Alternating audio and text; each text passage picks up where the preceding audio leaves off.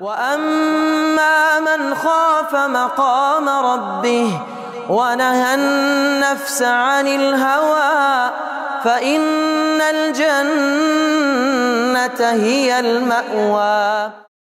Shows the intent behind it.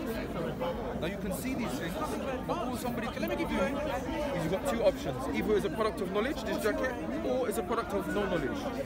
We can see all the signs showing you it's a product of knowledge, but all you've got on the other side is saying, well, it could be. Using maths, for example, I can use maths to say that anything can happen, anything is possible. But in reality, in our everyday day-to-day living, we would never accept that this is a product of no knowledge. Rather, it has to be a product of knowledge. And you being more complex and more, you can see the effects of knowledge even greater inside of you, then it follows even more so. You wouldn't accept it for a jacket, so how can you accept it for yourself and the whole universe? So all these doubts that people try and bring, all it is trying to take you away from this natural and rational start point that you have. They just want to take you away from it. But as that verse mentions in the Quran, those who disbelieve have no firm belief. It's not a firm belief that they're giving to you. It's just speculation. So stick to what you know and leave off the speculation. Because I can speculate that I can invent some mathematic formula and say, well, this jacket just came about by itself. I can do that using maths. But in the real world, that maths wouldn't work. But it only works inside the mathematical realm. Okay? So, but it's all speculation. But what you know is that this is relative knowledge. Same with you, same with the universe, same with the alternation of the night and the day. It's Sunday today, yeah? That means we calculate our lives according to the rising and setting of the sun. And we have order in our lives based upon this. So this thing, this inanimate object, is following an order. So we said the one that ordered this, the one that ordered you, the one that ordered all of these things, this clearly shows product of knowledge. Based upon that, that's why we worship Allah. Worship this creator. What do you think about that? Everything I think everything is a product. Is a product of knowledge. It is everything. Everything is. Yeah, everything. But I don't know how this jacket was made by human. Yeah. And every human was born only about some million years ago. But before humans, there were some other animals, some other species. And why God didn't create humans? Why God didn't create humans at the beginning and created other animals, or there are some other animals? Right now, when we look at this, because this is the realm of science. Yeah, you're talking about evolution and stuff like that. If we look at the start point is that we can see certain observations. We can see differences in certain species. Now what happens is there's a presupposition of atheism in certain people's belief. And their presupposition means that they can never accept that there's a creator. So what they're forced to do is explain what we can see around us using their atheistic terms, upon their atheistic beliefs, that there is no creator. We're going to come up with a method to explain everything around us using only materialism. So don't fall into that. There's a difference between what we can see clearly and then what we can infer from that. Okay? I'll give you statements of one of the most prominent atheists, and what we can do as well. I can send people this clip, and this clip is basically one of the most prominent atheists called Peter Atkins. And he was in a discussion, a radio show with some theists, I think they were Christian, and they asked him, what evidence would convince you of God? And remember, this is a biologist, professor of biology in Oxford, the highest of academia. He said, no evidence. I would never be satisfied with any evidence. If the stars were to line up and say, believe in me, Peter, I'd rather say that I'm mad. Now in the Quran we have something like this, the book of the Muslims that Allah gave to the Muslims. It says that if the stairway to heaven was to be open for them, they would still not believe. So this is clearly his prior belief is affecting his science now. There's nothing that he can ever accept that would prove to God exists. He'd rather say that he's mad. Now this is like the most, and this is at the highest level. Professor of biology at Oxford, Peter Atkins, for years, prizes and awards and stuff. So this shows you that at the highest level, the mentality is forget talking about God. Now the whole idea about science is not even a realm that discusses about God. It doesn't even have the scope to actually address the question. Because the question of does God exist is not a scientific question. Can I make a point on that? So you were talking about science is not based on, there's like a presumption of atheism, but that is interesting because the beginning of science is the 80th century, the 80th and 90th centuries, and most of the foundational scientists in history were Catholic or Christians. So they were all believing God, and still they did science. So there's no presumption of atheism. No. So what I'm saying is, right now in academia, because we have to distinguish when we say science, what do we mean? There's hardcore science, and then there's scientists that carry the flag of science. Not everything a scientist says is science, correct? Yeah. Okay. So we're looking at the hardcore science. What is the hardcore science? Study of the physical world using observation, experimentation, and repeatability. Okay. When we go into the explanations of these observations, this is where people's philosophical assumptions come in. I can explain something. I can observe something and he can observe the same thing, but based upon my philosophical assumptions, my explanation of that observation will be different to his one. Yeah, that's part of science. Yeah. So that's what we're saying. So we need to distinguish the pure, hardcore science that we can see and observe, the repeatable, testable observations from these explanations, these speculations of what happened billions of years ago that we can't repeat, and we're going to explain it using this, using that. So what I'm showing you by mentioning that quote by Peter Atkins is that at the highest level, the highest academic kind of qualifications, professor of biology at Oxford, if I remember correctly, Peter Atkins, he's teaching the next generations, thousands, hundreds and hundreds of these scientists, and his prior assumption is that there's no way you can prove God. And if he was to, if he was to discuss prove God, he will say to you, prove it to me using science. But yet he's not open to proof. Isn't skepticism the basis of science? Skepticism. What we would say is that the I think that is the clear basis of science. Not acknowledging anything, putting everything on doubt. No. That's how science works. No, it's not. I think that's, at least modern science is based on that. No, it's not. Yeah, it is. I'll explain. Okay, I've studied biology at Oxford. Have you studied the philosophical? Have you seen Peter Atkins then? No, I haven't met him personally. The philosophical assumptions of science. Do you know any of them? To look at philosophical assumptions, there are some theories behind how to approach science. No, what underpin the science? I.e., the scientific method cannot work unless X, Y, and Z. Have you studied any of these? Put it this way: is the scientific method scientific? Well, it is, yeah. No. Can the scientific method, can that be established using the scientific method? It doesn't establish itself, does it?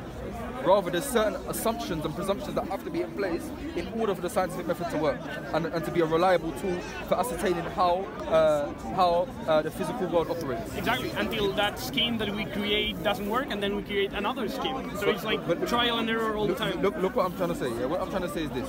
The philosophical assumptions of the scientific method are that this universe exists. Yep. That this universe is observable, and that these observations can be explained and follow a rational order. We can explain rationally. Until we find another better way to proving existence. Right? So, based upon this, now science, if these things are assumed to be true, now we can use science to explain the interactions of the physical world. Okay? But we can't establish the scientific method with the scientific method. We have to have these assumptions first.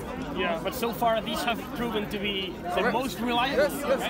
So what we say is not on the level of can we see God in the lab in a petri dish, the fingerprint of God and stuff like that. It's on that prior level, that necessary level, what we call known by necessity, that the universe exists, the universe is observable, and the universe follows a rational order. It's on that level that we argue God exists. Okay. Not on the later level. But then, how do you prove that your method is more reliable than that method?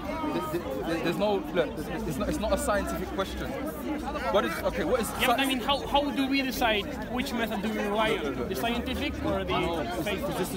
The scientific method, does it deal with the supernatural? I think there's a branch called metaphysics. No.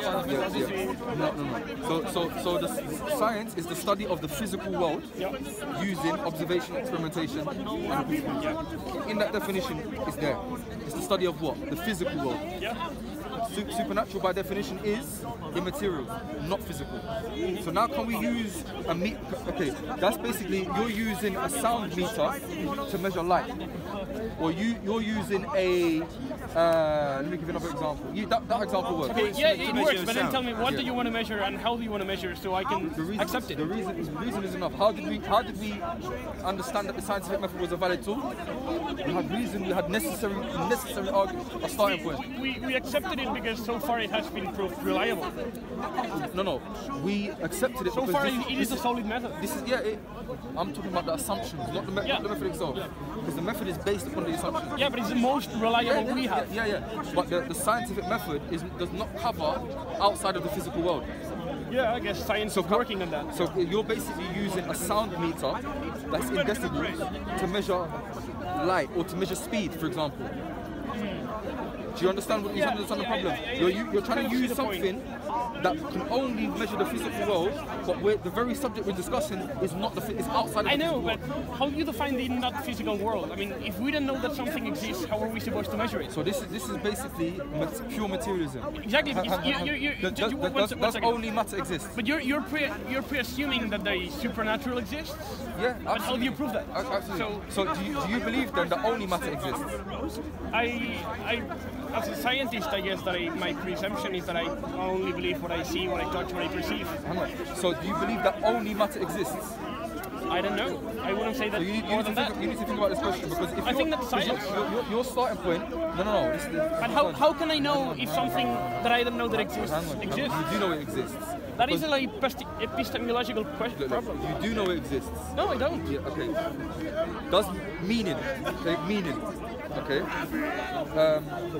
Okay, look at that. Let's analyze this using chemistry, physics, and biology. Okay. Pull and bear.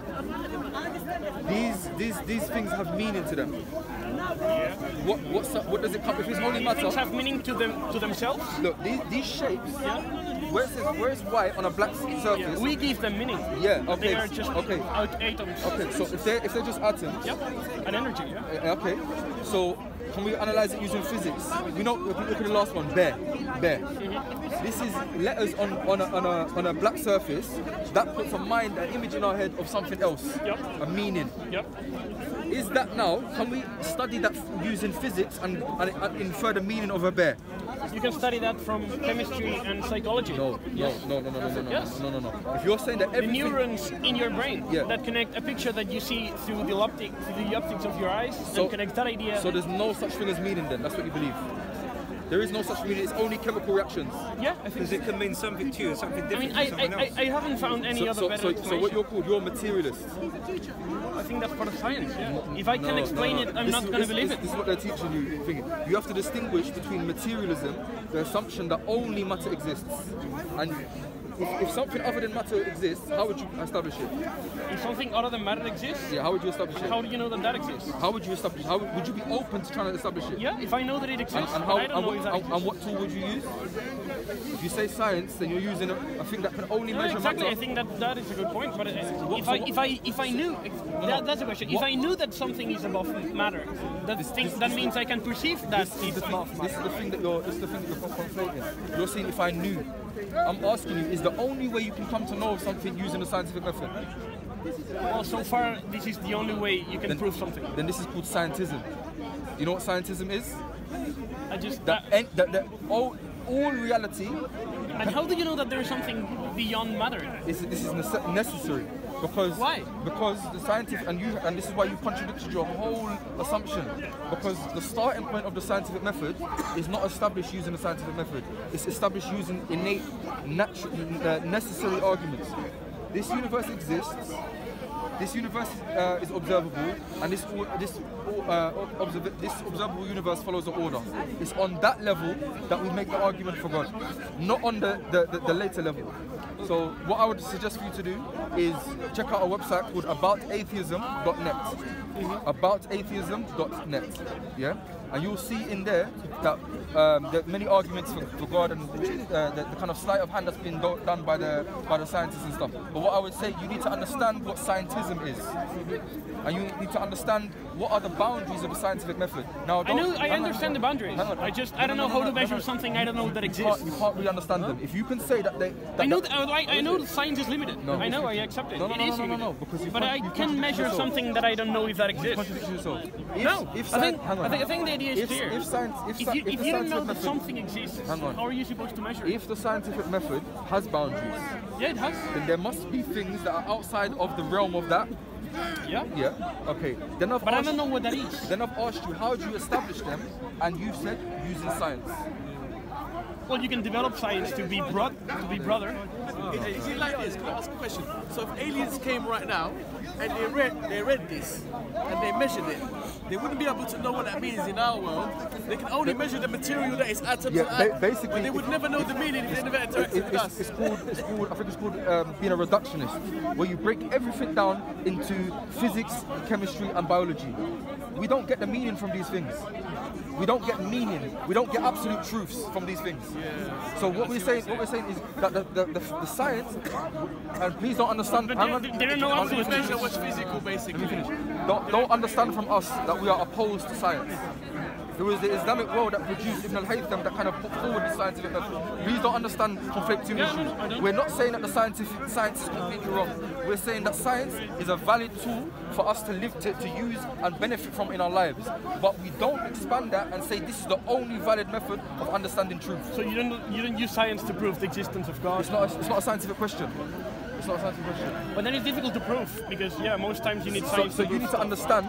You need to understand what are the other ways of proof of knowing something. Which are those ways? Tell me one. Reason. Reason is not the same as scientific method. I think reason is logics, right? In the end, common sense. Look. Isn't that based on science? My reason can infer that this has a knowledgeable creator. Somebody with knowledge wrote that on there.